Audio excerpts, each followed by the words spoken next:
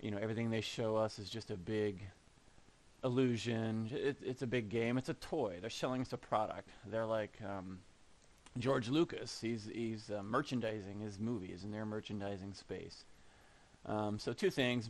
Number one, I want to focus on the melting point of aluminum and the fact that these rockets are all made of aluminum, guys. I don't know how we can expect these rockets to make it to space when aluminum has a melting point of like 1200 degrees, and yet these rockets are going fast, and they're at about the same altitude as a spy plane, which at a slower speed can heat up to 1100 degrees, which is very strange. I mean, that's about the melting point of aluminum. So, you know, if we take a look at this footage, this is Apollo 11 here. It's getting up to over what the spy plane travels at. It's the exact same altitude, so that should be 1100 degrees and climbing fast. I mean, heat is a big problem for the SR-71. That sucker would leak fuel. It would expand by inches on each side, and it was made of solid titanium, 95% titanium. So they weren't messing around. They realized the dangers. I mean, it's just massive heat the higher and faster you go. And then now they're trying to replace this SR-71, the newest spy plane, and they're trying to figure out how they can withstand temperatures of 2,000 degrees. Well, just ask the NASA guys, because their aluminum rockets, you know, would heat up more than that if we believe the speeds they show us during their rocket launches. There's no way. And this information is not easy to come by. They don't advertise the fact that their rockets are made of aluminum, because obviously if they put that out there all the time, people would start to question, how can NASA fly through, you know, that layer of the atmosphere at speeds that are, you know, much faster than the spy plane, yet they don't melt? So, what's the deal, NASA? Again, NASA magically defies what we can observe on the ground in the real world. Okay, moving on, the next curious aspect of these rocket launches that I would like to discuss is the trajectory that rockets take. All rockets take the same trajectory, even the shuttle. And you'll notice after 1 minute they start to make the parabolic arc, and then by 2 minutes every single rocket launch, shuttle launch, is flying horizontal. They have leveled out at 2 minutes, every single one, and I have watched hundreds. Now, they claim that they're leveling out and they're magically just flying off into space because of the curvature of the Earth. The problem is there is not enough curvature for that to be true, for that to be possible. So NASA and scientists love to claim that the Earth is so big that that's why we can't ever observe curvature on our own. Yet when they need the curvature to blast their spaceships into space, all of a sudden there's tons of curvature and they have no trouble just flying off into space. But as we shall see, that's not possible. I'll show you the rest of the Apollo 11 rocket launch, which took us to the moon. Oh goodness. And then I will show you the Delta IV Heavy rocket. Same thing. I mean, it's pretty obvious, and it's kind of sad. Here we go. Stand by for mode 1 Charlie. Mark, mode 1 Charlie. 1 Charlie. Cliff Charlesworth taking a staging status. This is Houston, you are go for staging. You might want to aim that rocket towards space, because you have leveled out and you are nowhere near low Earth orbit. In fact, from Cape Canaveral, you've only gained, I think, 250 feet in curvature. That is not enough to throw you into space. This is ridiculous. Fast forward to the Delta IV Heavy Lift rocket, and it's the same thing. 1 minute, start to go parabolic. 2 minutes, they level out horizontal. But there's not enough curvature to send them into space. It's not going to happen. NASA has simply branded space travel. This is their brand, their franchise. It's a script and they're sticking to it. 15. Ignitors armed. Rofi ignition. This is Delta Mission Control at T-minus 10, 9, 8, 7, 6, 5, 4, 3. And the RS-68A engines roar to life and liftoff of the United Launch Alliance Delta IV Heavy, carrying the NRO L-15 mission for the National Reconnaissance Office. NRO systems continue to ensure vigilance from above. Vigilance from above. That is funny.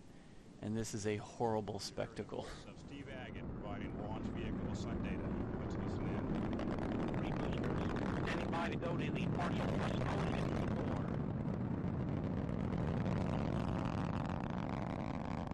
Partial thrust mode now in the core booster as expected.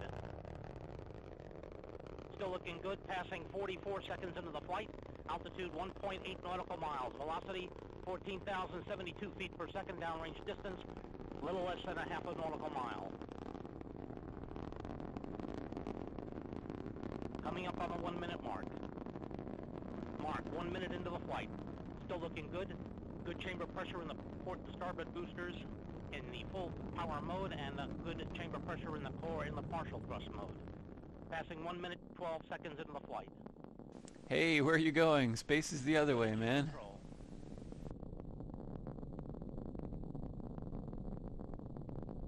1 minute, 23 seconds, passing Mach 1, vehicle going transonic, also passing Max Q, maximum dynamic pressure on the vehicle. Passing 1 minute, 30 seconds.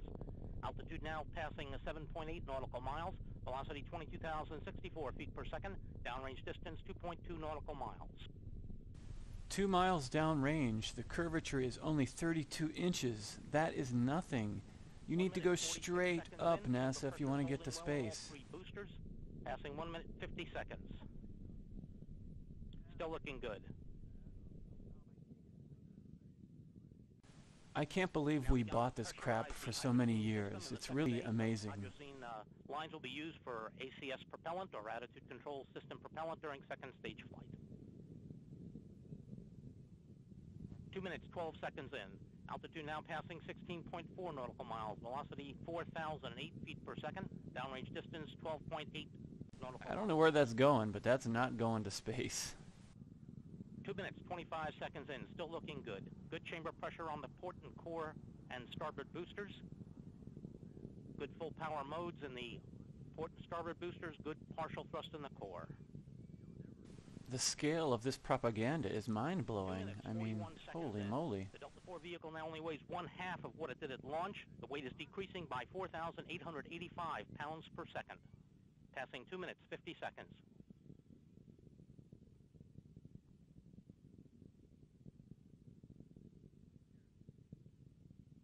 At the 3 minute mark, our altitude is 27.6 nautical miles, velocity 7,173 feet per second, downrange distance 45 nautical miles.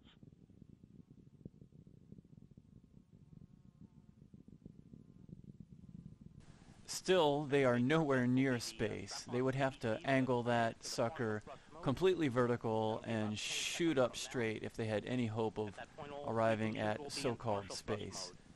What they do is they will cut to their funny little cartoon here shortly, just like every other launch. Never do you get a full, unedited, uncut version of a rocket launch going into space. I'm going to fast forward this so we can get to the good part. The other curious thing is that I can see these rocket launches with the naked eye from the beach, 2.5, 3 minutes. When they claim they're about in space, I can still see it. Albeit small, you can still see it, and you'll have trouble seeing a high-flying plane from far away, so it doesn't add up. We'll be in this mode for about another minute and a half until the end of first stage flight. Whoa, what was that? Everything magically changed into a cartoon. This is what you get, guys. This is what you get for all that tax money. We get a cartoon. The whole rest of the mission here is a cartoon. The European ones are even funnier. But, whoa, that was cool. Awesome, very realistic cartoon. Maybe it'll give us a replay. Oh, we got jets going off. This is so cool. This is much easier than just mounting a camera onto the rocket. This is 2015, and this footage I think was 2014 or 2009. It doesn't matter, they're all the same, they never change. We got telemetry data up here, how awesome. Whoa, more jets firing and steering all of a sudden. Okay, that's pretty cool. Altitude But now I mean, passing how 78 hard would it nautical be miles. to just mount a camera onto the rocket? They do it once in a while, and they'll show you like half the launch, and they'll switch cameras. Usually go to a cartoon, but I mean, come on, this is 2015, and you can't do better than this? We have like Eagle Cam. Whoa, awesome! That was cool.